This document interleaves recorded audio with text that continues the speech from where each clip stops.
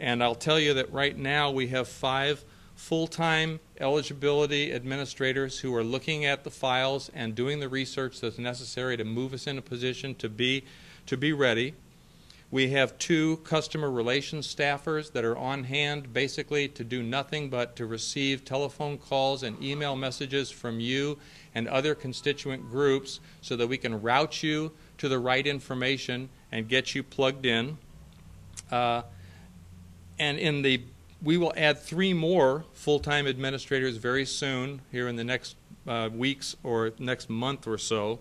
So we'll get ourselves up to where we have about 11 administrators who are dedicated to the eligibility process, on a regular basis. And then in the busy season, which we would describe as probably May through September, our plan is to double the size of the staff, that we will bring in seasonal administrators for that period of time, high school admissions counselors, others with experience in the eligibility process, and we'll bring those folks on board in order to treat the volume that we believe is going to be coming down the line. We're encouraged, frankly, by the number of people who are in the system at this point, but we know that that's going to be a peak as the summer rolls on, and we're doing our very best to be ready for that peak. Our priorities are early decisions first. I've already talked about that. Shortlist students, somebody who appears on an institutional shortlist, is a next priority for us.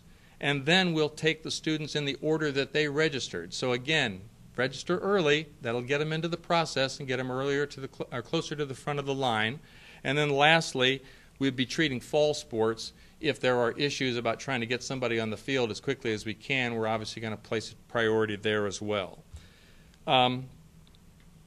For whatever reason, we can't predict the future entirely, and because we know the anxiety exists out there at the campus level about how this will go in the first year, those wiser than us, the Competitive Experience Committee and the National Eligibility Committee, have made a decision to put in place a voucher system, which basically allows an institution, if we are outside our established standard of service for responding to you with an eligibility decision in the time that's appropriate, if we go outside that standard of service, then the institutions will be able to vouch for students, to say, I know this student is eligible, there's no question in my mind that they're eligible, and we will therefore say, okay, that student's eligible to practice and compete based on your assurance that they are eligible. Assuming that they are eligible, we'll move forward. The student will still have to go all the way through the process, but it gives you sort of a safety valve, an assurance that we will not be keeping students off the field just because of delays in the system in some way. If it turns out that you vouch for a student and that student turns out to be not eligible, then there will be eligibility consequences, obviously. There will be issues with the Committee on Infraction. What's the name of the committee? Conduct and Ethics Committee, sorry. Issues there, and it would also put you in a position where you wouldn't be able to vouch in future months. So by April 1, our plan is to have established standards of service, in essence, a guarantee of service for students once all the information is received. So we're going to say to you by April 1, this is the standard of service that we're going to use to treat students in the system, and if we fall outside that standard of service, then the voucher system in the weeks leading up to a given term could come into place. It's our belief that isn't going to be necessary, but we do hope that's an assurance to our membership. International students. The information that's needed, ACT, SAT scores are sent directly to us. Proof of graduation and official transcripts need to be sent to the NAIA Eligibility Center. And if there are language issues, then a line-by-line translation must be provided. With proof of graduation and official transcripts, certified copies of those may be forwarded by the originating institution, or they can be forwarded by the student's NAIA school. Translations have to be provided by a credentialed independent professional not associated with the student or the NAIA institution's athletic department. You could use a credentialed professional on your campus, but not somebody who is functioning through the athletics department. I'm going to talk very quickly about the role of the campus. This is language that was, again, reviewed by the Competitive Experience Committee and the National Eligibility Committee because we wanted to be real clear about what the roles were on each side of the equation. And the way we think about it is that we're partners in the process, that coaches, faculty reps, campus administrators all share a responsibility with us to educate students and explore issues that may affect a student's eligibility. We believe, and the committees believe, you should, campus faculty rep, campus administrator, you should rely on the information, the work that we're doing. But at the same time, you do serve as a check in the system because you may get information at some point along the way which we don't have, and in the event that happens, it is your affirmative responsibility. That's the word that's used by the committees. It's your affirmative responsibility to tell us that as soon as you have that information. And to not provide that information is a violation of NAIA rules. So it's a partnership between the two. We hope there's a lot of work we're doing that will help you at the campus level to be confident that the right decision is being made. And that's the point, obviously, overall. When we make a decision, at the time we make a decision, for every institution that has that student on a short list, we're going to communicate out. And we're going to say, this is the eligibility decision. And we're going to, in essence, have a conversation at that point. And our conversation is going to be, this is what we believe the determination to be. Campus, do you have any information that would suggest there should be some other determination made? Do you have other information that may affect the student's eligibility? And if the answer is yes, then you need to tell us that. So you can request a review. If you don't agree with the determination we've made for whatever reason, that we've just asleep at the switch for some reason, we made an obvious error, there's information we don't have, you tell us that. You tell us why you've got a problem and what you believe the information is that we should have. We take that into account and we will either say, you're right, no question, that student should be eligible, or we'll amend the student's eligibility status, or we'll affirm our original decision. And that's a conversation that that needs to take place at the end of the eligibility determination by the NAIA, because again, our whole interest in this process is shared with you, and that's to get us to where we have made the right decision. If we get to the end of that process and the institution still does not agree, there's another process which is a formal appeal, which is outside the Eligibility Center entirely, and I'm going to let Marcus take that in just a minute. Scott? I want to follow up with just a few questions here for the panel. This one comes from one of our people here in the room today, Deanne Dirksen at Tabor College, who's the registrar at Tabor. Deanne asked if you would just clarify and redefine the word, the concept of participation, and do we need to put athletes on eligibility lists even if they haven't played in a competition or a competitive situation? And then I have a follow-up question to that as well. So, and if Deanne needs to speak to that a little bit more specifically, she could do that as well. Is participation actually playing in the game or just having been eligible to play? Participation. On an eligibility list, but they never play. Participation means actually playing in a contest.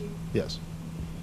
And then the scenario, and this is a good question, I believe, says if a student was enrolled full-time at an NAIA school spring semester only, do they need to go through the Eligibility Center this coming fall?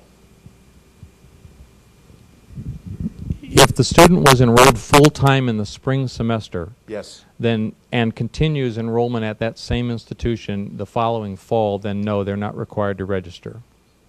But they weren't enrolled this last fall. They were just enrolled in the spring. Do they have to? Right. The question was, in 2010-11, they were enrolled only for a single semester, that being the spring 11 semester. And yes, we consider that to be enrollment in 2010-11, and assuming they continue enrollment at that institution full-time, they would not be required to register.